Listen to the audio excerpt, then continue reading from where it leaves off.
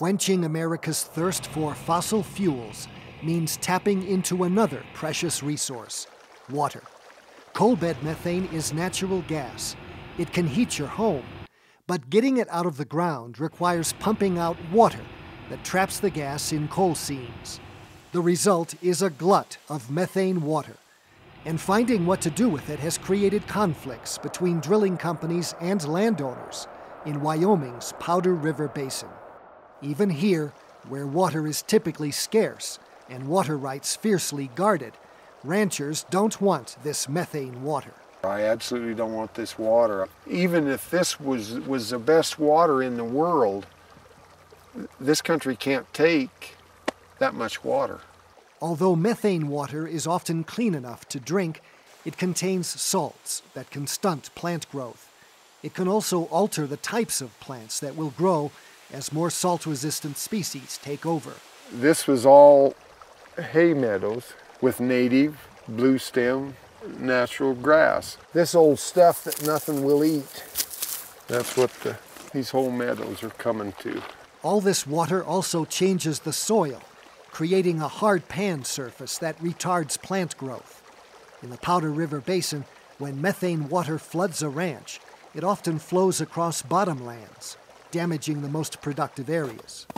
Rancher Nancy Sorensen agreed to let a drilling company build a holding pit on her property, calling it a necessary compromise. One thing that it does do, as near as we can tell, is it prevents water from going downstream through the water course onto our neighbor's land. But these water storage pits aren't perfect. Most are unlined, and water can seep underground into nearby streams. And they can rupture, like the water pit that burst its banks last fall, spilling its contents into the Clear Creek drainage. The company says the methane water never reached the creek, but the landowners are still worried because they use water from the creek to irrigate salt-sensitive crops. They take their own water samples to monitor water quality.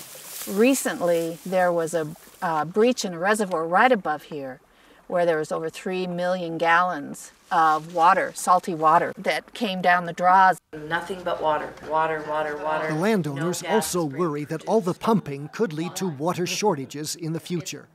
According to a recent state report, drilling has lowered water tables and altered the flows of groundwater. The bark will start falling Rancher off Gary right at the Packard bottom. says 5 artesian wells ran dry on his property after drilling occurred nearby.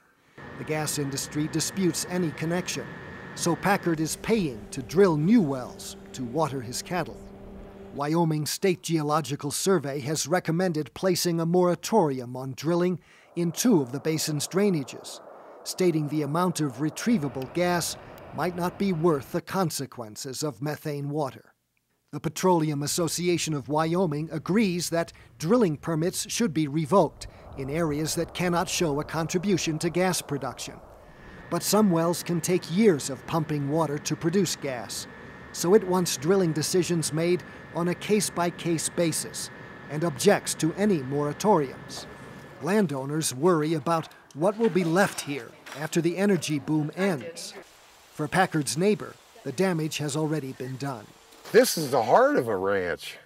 Your bottoms, your draw bottoms, this is the heart of it. When you take the heart out of it, you don't have much left. For Assignment Earth on Yahoo News, this is Gary Stryker.